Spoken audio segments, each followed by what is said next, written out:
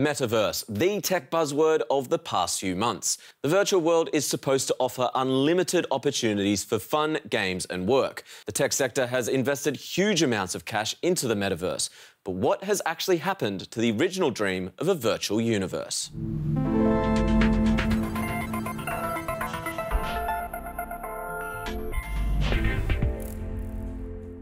Apart from Meta's Horizon worlds, others are also working on making the vision of a metaverse a reality, such as Roblox, The Sandbox and Decentraland, for example. Mark Zuckerberg has invested billions into his metaverse idea, but will it pay off? An all-encompassing metaverse, like in the science fiction novel Snow Crash, does not exist yet. Instead, there are more than 100 virtual worlds. It's unclear which will come out on top, but we can already see what people like doing and spending money on in a metaverse. Virtual music events are popular. Ariana Grande, Snoop Dogg and others have attracted more than 60 million fans to the metaverse, but there's often no charge for the tickets. Virtual real estate trading, on the other hand, is a major source of income in the metaverse. There have already been sales of nearly 470 million euros for virtual houses and land. The total value of all VR goods is currently more than triple that, at around 1.5 billion euros. Virtual dating is yet to take off, but Forbes magazine predicts the number of VR dating apps will grow. One example is US startup Planet Theta. Hello, Chris, my virtual date. Lovely to meet you. Hey, nice to meet you. We've set up a number of places to be able to either organically meet new people or through our micro dating, which is right over here to your left, in the VIP area. It's like a quick kind of speed date. And if it goes well, then they can go on to a coffee date that's a little bit longer. Virtual sports and fitness programs will be a big part of VR and the metaverse, say industry experts. Working out immersed in a completely different world, around a fifth of potential VR hardware customers in the US say that's more appealing than any other VR application. The frontrunners, though, are still the VR multiplayer games like Fortnite and the Roblox gaming platform. They generate billions in revenue. Roblox allows users to create their own virtual environments and games that other users can play themselves. Every day, up to 58 million gamers are active at the same time on Roblox servers alone. Yet the project, created back in 2006, hasn't made any profit so far. So the metaverse is still in a very early stage in terms of development. A big part of what, at least I see on the metaverse right now, is focused around getting attraction from investors. So it's all about getting to that next stage, getting development a bit further. And currently, we're not at a stage where the metaverse is anywhere near ready yet to bring on and find appealing offers to consumers or to businesses, really, that can help driving the metaverse forward. Outside the gaming industry, there are other issues with the metaverse, even if big companies like Meta or Microsoft promise otherwise. The promises were huge, especially regarding the graphics. Pre-produced trailers shown at Meta's annual keynotes, for example, raised high expectations. But in reality, Meta's main app, Horizon Worlds, is a bit of a letdown. Torsos without legs, jerky animation, and virtual worlds that are often deserted. These issues also plague competitors like VR Chat.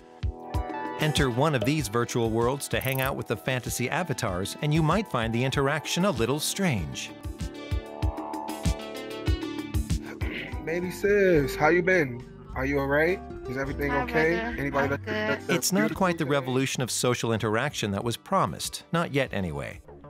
Many of these social VR worlds are also not seeing the user numbers they'd hoped for. According to the Wall Street Journal, Meta's Horizon Worlds were visited by only 200,000 active users in October 2022, far from the initial 500,000 target for the end of the year. An alternative to Metaverse is Decentraland. Overseen by a nonprofit foundation, it's a decentralized world where users can buy virtual land as NFTs. The graphics are more evolved than in Meta's Horizon Worlds. The avatars even have legs. But it's also a lonely world. The website DCL Metrics measures around 8,000 visitors a day. The question is, what kind of metaverse do we actually want? One where we can experience everything from music festivals to dates and business lunches? Or could a metaverse like VR Chat, which has one clear focus, come out on top? Because what exactly is Meta's Horizon World's unique selling point? Without that, it could be difficult for Zuckerberg's dream to take off. Former Meta advisors have voiced their skepticism, such as video game developer legend John Carmack. In his speech at the 2022 Meta Connect conference, Carmack said instead of programming an entire virtual universe, the metaverse should emerge from an existing popular game or app. He compared this to his development of the first-person shooter games Doom and Quake in the 1990s, which created technology that was later used for the game Valorant. For many, Mark Zuckerberg's Horizon Worlds just isn't developed enough yet. Some people are sceptical that one single company can create a successful worldwide metaverse, myself included. And Meta's stock value has plummeted. But the idea of a metaverse is still appealing for many investors. Analysts predict the sector could reach a value of 750 billion euros by 2024. Central America also wants to jump on board, but it's risky and difficult to make money with a metaverse, as our next example from Guatemala shows. Virtual houses, UFOs, and Mayan pyramids. It's all for sale in Platziland. This metaverse project was founded by the Guatemalan real estate investment fund Portafolio Diversificado. Each virtual property, or Platzi, costs $500 US. Platziland sold 3,000 of them. It was one of the first metaverses in Latin America. There are now lots of projects, but they're not that popular. Most of them work with metaverses with an NFT economy, like Chigureland, Wakalandia and Beerbot, and each one gives it a style, a different user experience.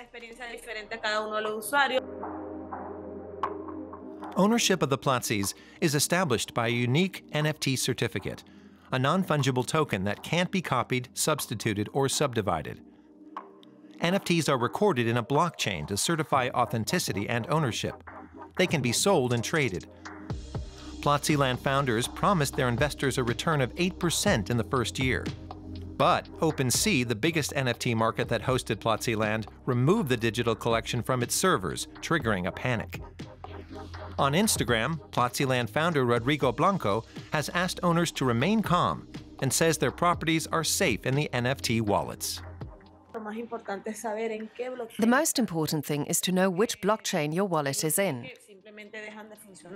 Because there are blockchains that just stop working, no matter how secure or decentralized they are.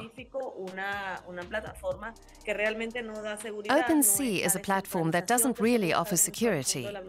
It doesn't have the decentralization that is needed in the world of blockchain and crypto. We have to be sure that no one can get into our wallets. Many metaverse platforms have their own economic system based on NFTs and blockchains. This is how they're hoping to attract investors and generate revenue. So when we talk about NFTs and blockchain, I, in a sense, think they provide an example of the technology and the angle that's needed to really take the metaverse to the next step. The other question is also, are NFTs and blockchain a mass market focused tool? The terms blockchain and NFTs together with cryptocurrency are almost scary words because they're associated with technological development, but they're also associated with high risk. There aren't just problems with the use of NFTs, which form the backbone of economic systems in the metaverse. A lot needs to also improve in terms of user friendliness and immersion before the metaverse can really get going. All metaverse worlds have one thing in common. No matter how well developed the visual experience, you don't feel anything, which stops users from being fully immersed.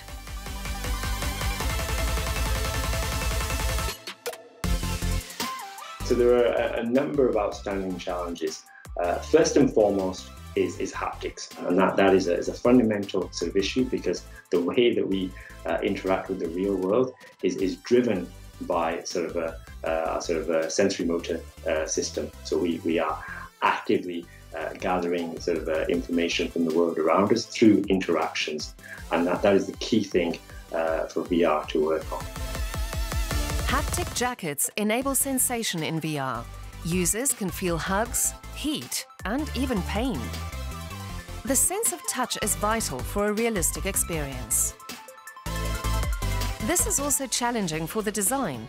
If you're using a virtual laptop, you should be able to feel the keyboard. So-called tracking systems can map objects and transmit them as virtual objects or avatars. We have a few solutions now of bringing a virtual keyboard into virtual reality and then mapping it over your real-life keyboard. So when you see your virtual hands on a virtual keyboard, they're one for one with your real-life hands on your real keyboard. This also means that laptop and phone screens need to be visible in the metaverse.